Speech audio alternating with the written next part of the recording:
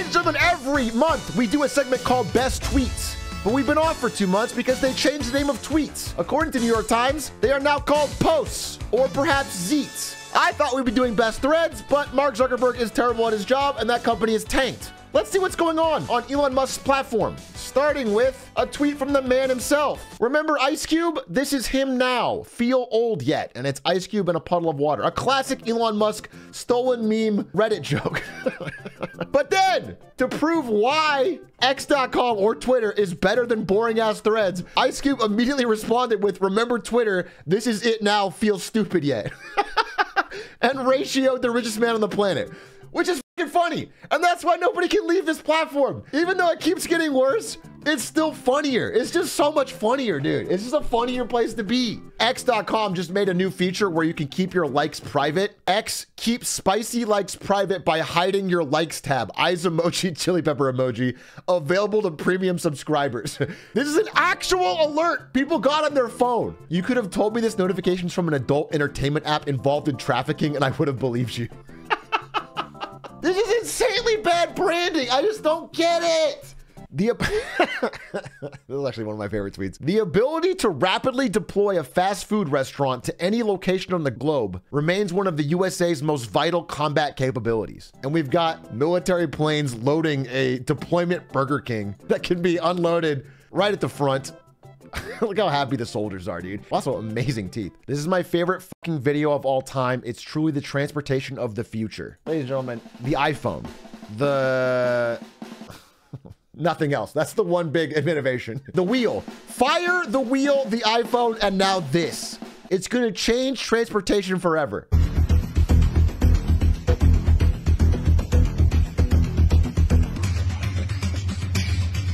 It's like a gigantic suspended megabus on 6 pillars that can go above our crowded streets. It can go under bridges. And then this fucking part is so insane. There's just no way that's gonna work, bro. Like, if one of those things goes down wrong, it crushes and kills a family. It's like America will do literally anything other than invent a train. Oh, wait, does anyone have this? This was a clip of Dream and George Not Found doing a live rap performance on stage. Does anyone have this? Where am I? I'm with your girlfriend in McDonald's. Turn it up!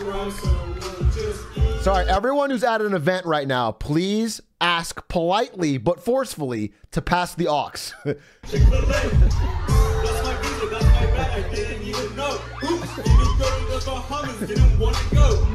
All right, well, that is good. Don't get me wrong, I just don't want to get DMCA struck. Oh, this was sick. The game dev tweet of all time. Fuck it, you can parry nukes now.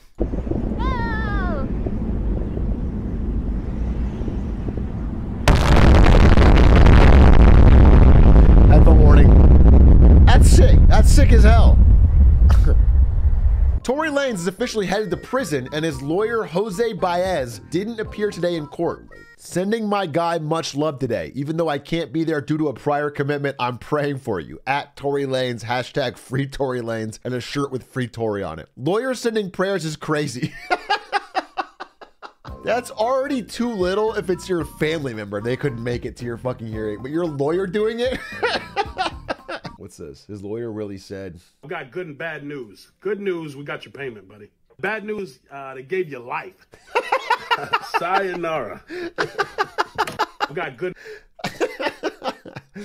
Ozymandias, the best episode of Breaking Bad, was released 10 years ago today. It's the only episode in TV history to hold a 10 out of 10 on IMDb. Maybe hot take. My favorite episode of Breaking Bad is Crawl Space. The one where he laughs like the Joker at the end and there's no money. I think that's the best episode. And I think this is a second or third. I was watching like one Breaking Bad episode a night. Like I didn't see it when it first was live. I watched it on Netflix a few years later. And I was watching one a night. And then when that episode happened, I binged the whole rest of the show. That one like got me fucking hooked. That got me. Once that happened, I was like, oh, I'm in. I'm locked in. Parkour runner misses his jump and falls off a high-rise rooftop.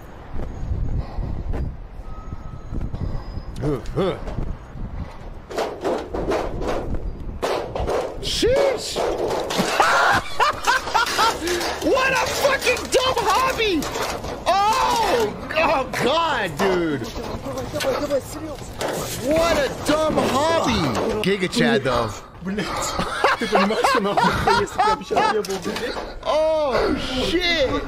It loops, but imagine he was just going again. What exactly happened? Let's see.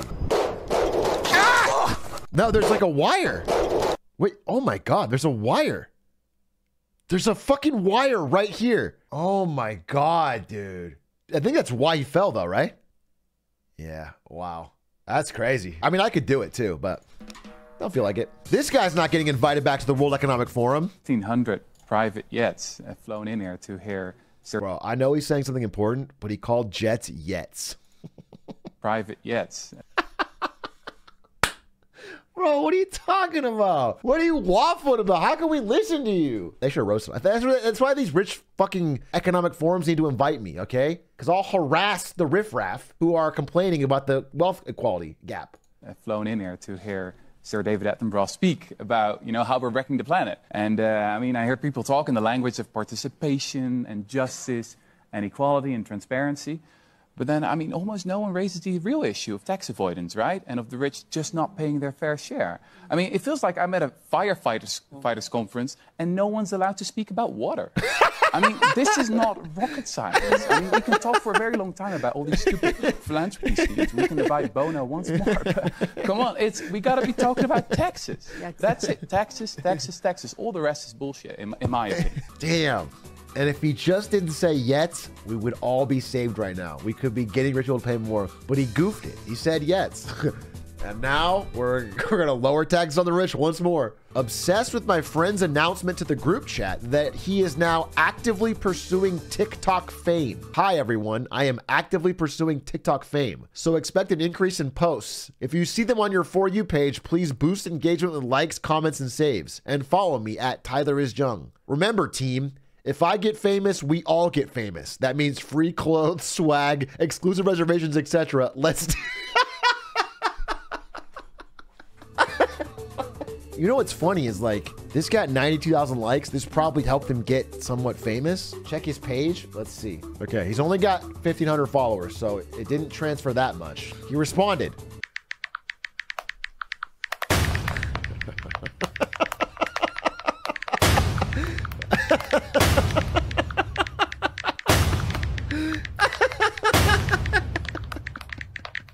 But that means he sent the text unironically, which is terrible. What did he say before this? I pay attention to things that most people ignore. I pay attention to things that most people ignore. That was... First of all, you just fucked up my For You page because I watched that twice. Secondly, if that's the beginning, you just hit the text, right? This is where the text is. So that means that's the beginning of your full-time TikToks? He's got it. He's got a future. Hey, I'm watching it right now. Everyone follow TylerIsJung. He's going to make it. I believe in him. So let's just get it out of the way. This is like a midpoint. All right, let's just take it out. Let's get it out of the way. Here's a video called Entering GLIZZY Overdrive. I've never seen it because nobody's ever tagged me in it. 100 glizzies entering GLIZZY Overdrive.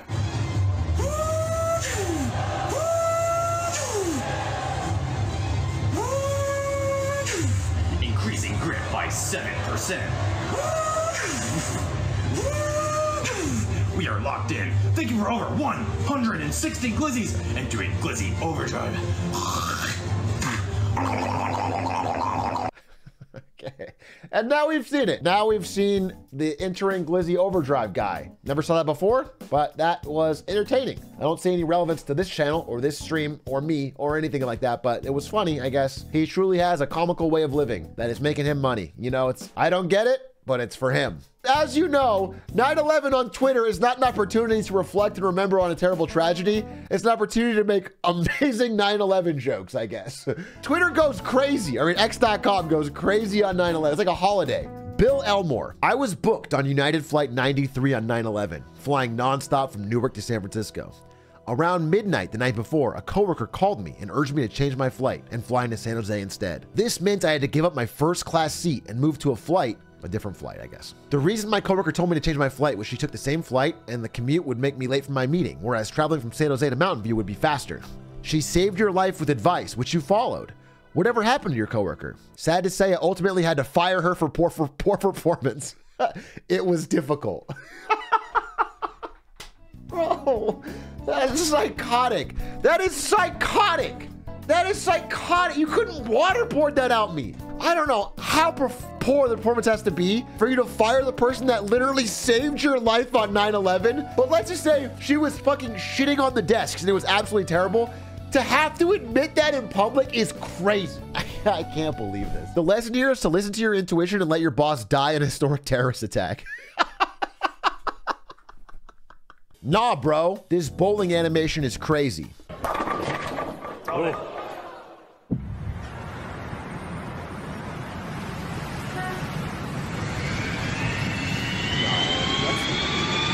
That's not good.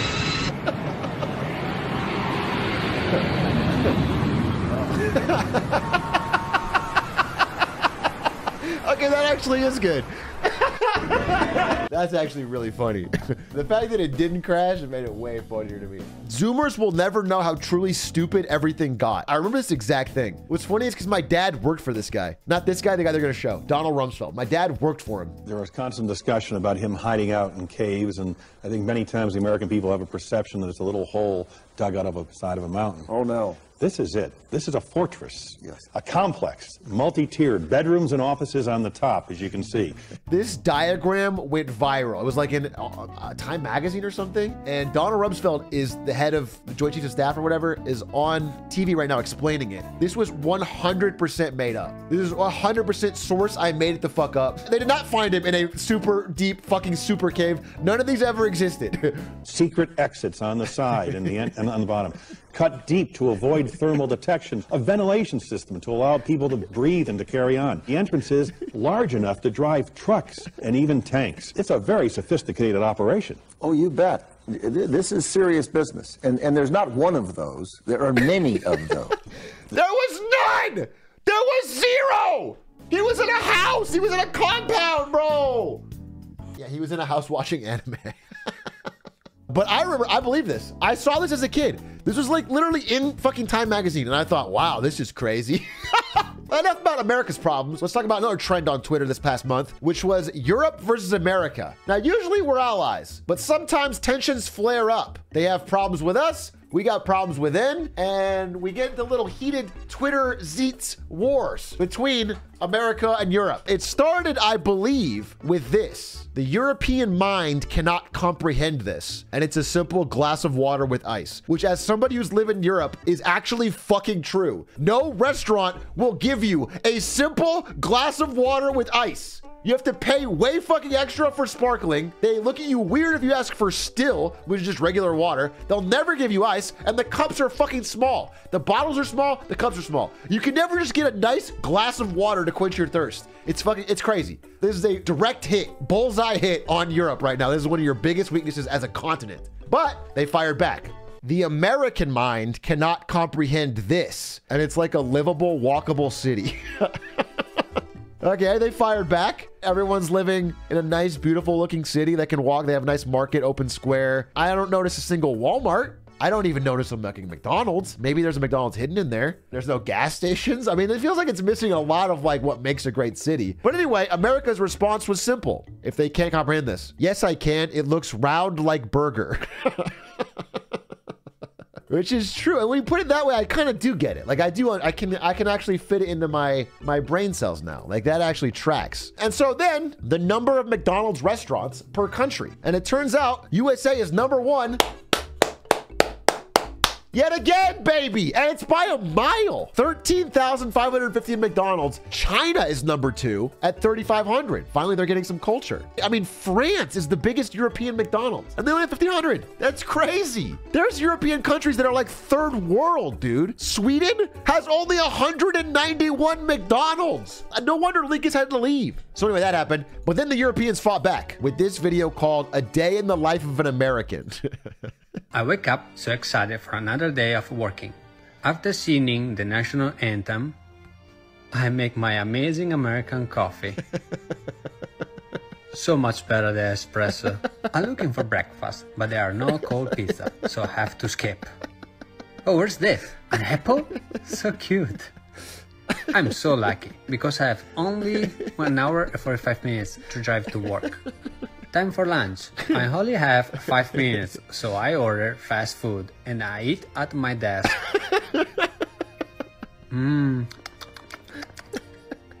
After a short 14 hours, it's dark, so I take my work home. Good night, my love. See you tomorrow. And we wouldn't have it any other way. You fuck. You fucking Euro poor dude. We wouldn't change a thing. The only thing I'd change is to add more hours working. Also, there wasn't one gun in there, so you didn't even get it right. Anyway, we'll call it a draw. We'll call it a draw, Europe. Relax. Ease up. Jeez. The Mexican alien is actually cake. Dude, I saw this. I didn't see the cake part. But I do want to say, like, how did anyone fall for this? I'm not so naive as to think there probably isn't in the entire galaxy another life form, okay? But the fact that you thought that Mexico found real aliens and they were this?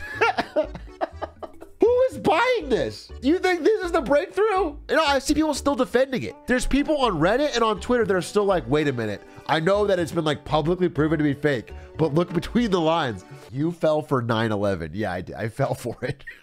I thought it was real. I thought those towers really fell. Totally random, but the 23-year-old Mexican rapper dancer surgically implanted gold chains in his head to serve as his hair.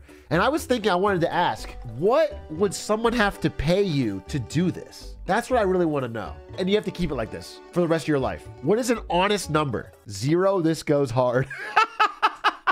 I feel like this can only work if you're a 23-year-old rapper. But this doesn't work when you're like going to the bank at 45.